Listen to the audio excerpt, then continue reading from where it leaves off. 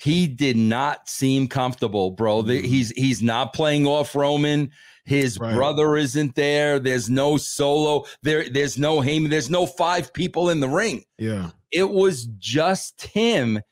And man, bro, and again, man, maybe this will change over time, but he really came across as nervous and uncomfortable.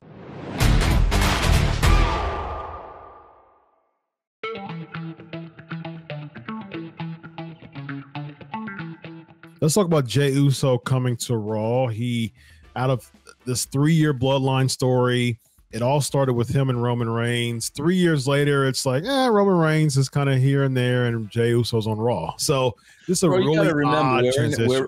But Chris, we're in the top of the third. We're only in the top of the third. So I guess there's more. I guess this here. Yeah, this top of the third, Jey going to Raw is a part of the master plan, because we're not even technically, we're not even halfway there. We're a third of the way there. So this is so that means technically, if my math is mathing correctly, we have 6 more years of this storyline, right? Yeah. Yes. Because if it's there's 9 innings, right? Yep. If we're at the top of the third, that means that we're a third of the way there, and it's been 3 years. Yes. So mathematically, we've got 6 more years left in the storyline. Yes. Yes. Wow. Bro, I got to tell you, I'm being honest with you here, and I wrote for a very, very, very long time. If you let these things go organically without forcing them, sure, bro, I really believe you could follow the bouncing ball forever. Because it's like our lives, Chris. It's just like our lives. The life of Dr. Chris every day goes on and on and on and on, and things change, and different people are involved, and people come and go, and there are peaks and there are valleys and there are trials and there are tribulations, and it goes on. And that's why I believe, bro, if you have strong characters and organically just let it go, bro, it will go on forever. Yeah. I think the problem is the key word that you said, organic. So that's the issue. So absolutely. So with his transition over to Raw, I mean, where do we go from here in the eyes of Vince Russo, man? Well, I think it all depends on one thing, bro. Is Cody the guy they're trading? That's the rumor, because they do want to set him up for Roman. So see, because I'll tell you, bro, if they weren't trading Cody, I think the only thing I would be interested in would be Cody and Jey Uso. I'd be interested in that. And bro, you could make that part of the Roman Reigns storyline if you knew how to craft it and you knew how to get to where you wanted to go. But if you tell me Cody Rhodes is going to get in a feud with Jey Uso, I like that. But if he gets traded over, Cody, again, bro, this is what you and I always do. We look at that Raw roster, and we're like, bro, nobody's over. Like, so what are we going to do here? You know, so to me, bro, it would really depend on whether or not Cody went over. Now, it's interesting that you said that. So with that being said, where does Jey Uso go if Cody were to stay? Because they're making him a top, baby face now in a sense. How does that fit in with Cody staying if he does stay? Well, see, bro, what I'm doing is, see, bro, a lot of stuff that I throw out there, they're intricate storylines, and they take weeks and weeks and weeks and weeks and weeks.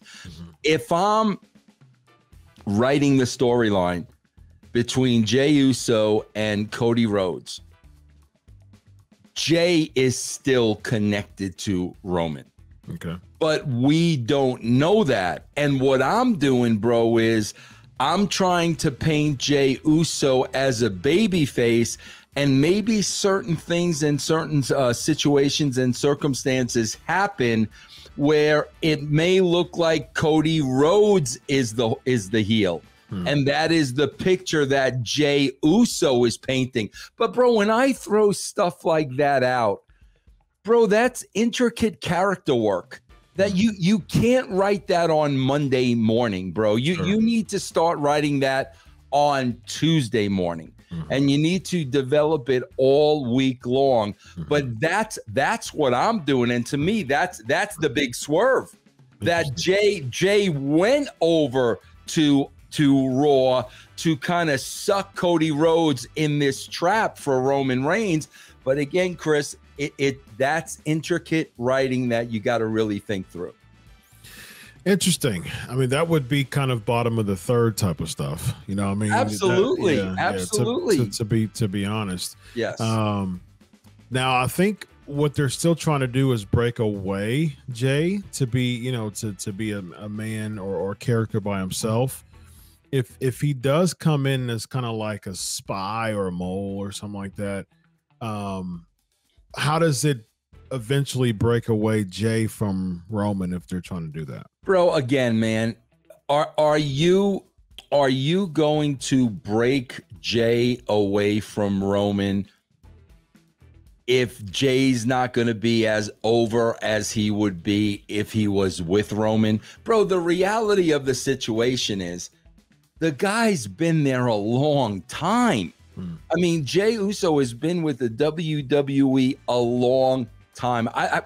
Bro, over a decade, it's got to be, right? Yeah, 2012, I believe. Yeah, I mean, it's got to be over a decade.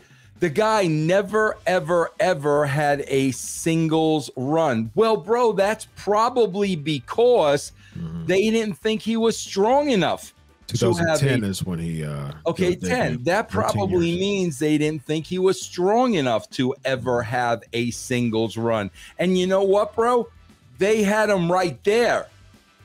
Not that I'm saying they should have, but if he would have defeated Roman Reigns, now we're talking a different story. But the fact of the matter is he got all the way there and then he lost to Roman Reigns. So are you really going to get him over, bro? Is this super solo babyface?